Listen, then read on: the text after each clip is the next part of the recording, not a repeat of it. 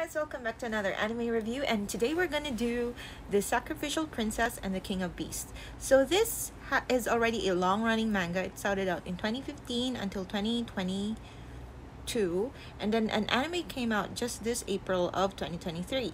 So there is a lot of content for it already, but the anime focuses on the when our protagonist got sacrificed to the King of Beasts, just as the title said.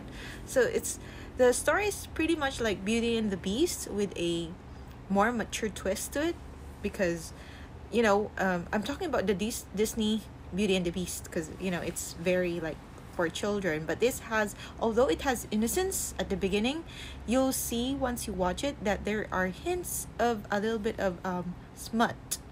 So the drawing, as you can tell, is like pretty old school, but don't let that fool you, because the story is pretty good and it does have a pretty good plot.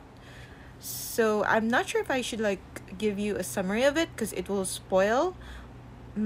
So I'll start with a spoiler warning to let you guys know. So the story is a girl is being sacrificed to the King of Beasts, but then she finds out that he is very different from what people describe. So of course, since he is the king, or the demon king as some would say, is that he's very scary, or he's like ruthless, but in reality he's just a softy inside, and he only has this like tough guy facade, so that to keep the peace, in order for that the people, the humans and the monsters, or the humans and the beast, would have like a peace going on. Because now this is the spoiler, because he is half human and half beast. So whenever like the smog or the mist that surrounds the territory of the monsters disappears, he loses his monster powers, and then he becomes human. That happens in the sacrificial night on the first episode.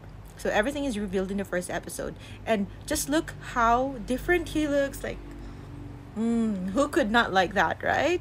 So very different. And of course, you'll also get to meet other characters, and what I like is that they still use the like monster appearances. So she gets a best friend who is a lizard man or a lizard woman, and there are also, this is the general, and this is Anubis, the king's chancellor or advisor, and this is the king. So it still has a lot going on, and I'm very enthusiastic about it. I want to read the manga. Give it a try. Bye.